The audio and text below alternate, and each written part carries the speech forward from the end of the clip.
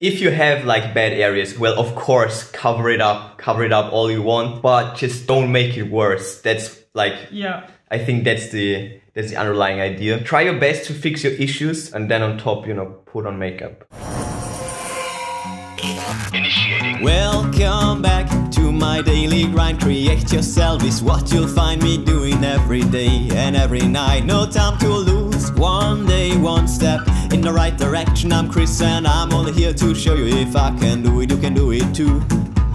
Welcome back to the vlog. It is Tuesday, another day, another chance to push hard. And the topic for this vlog is, well, we'll talk about the danger of makeup. So let's get it. By the way, all Looksmaxing related vlogs right here. Watch them all. But before we get started, love goes out to all my subscribers. Thank you for making my life special and worth living to the max. So let me try to give back with a sweet video. This is the vlog for Tuesday. It's not actually Tuesday. You know, my vlog life, it's kind of complicated. But anyways, we just put on the makeup version 1. Check out the vlog right here if you missed it. Turned out pretty good. Full face makeup right there. Quite natural looking in my opinion. But there are dangers to applying makeup. It sounds kind of ridiculous, but explain, please just explain. It's important to take a look on the ingredients of the products you put on your face, because especially the skin in your face is really it's delicate.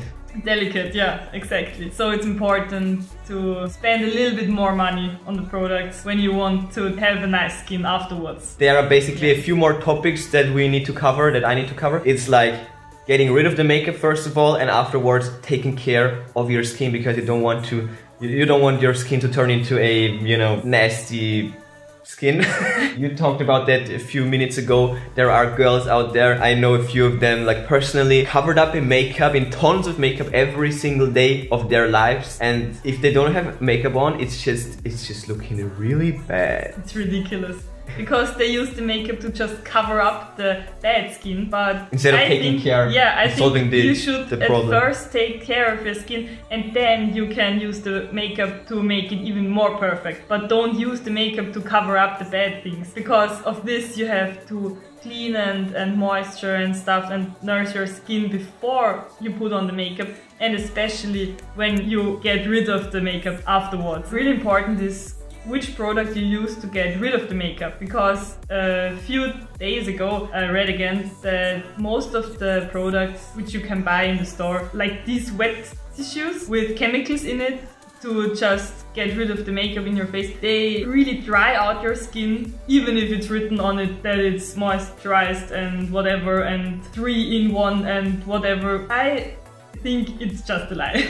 Because I recognize it on my own skin. I mean, I don't use makeup that much, so I don't use this makeup remover things that often, but I can feel it on the skin. Even if it's written that it's moisturized and stuff, the skin is afterwards really dry, and it feels like you just rub in wrinkles and stuff, especially around your eyes, because the eye area is really delicate, and when you use bad chemicals, then your wrinkles and, I don't know, maybe even the dark circles underneath your eyes will get much worse. So then you have to put much more effort into getting rid of these things again. So it's a downward spiral basically. Yeah. If you have like bad areas, well, of course, cover it up all you want, but just don't make it worse. That's like, yeah, I think that's the underlying idea. Try your best to fix your issues, and then on top, you know, put on makeup. You don't want to make it worse. That's like all that I wanted to say. So these are basically the dangers of makeup. Use good products to cleanse your skin again. Don't sleep with your makeup is probably another really, that's part really of the list.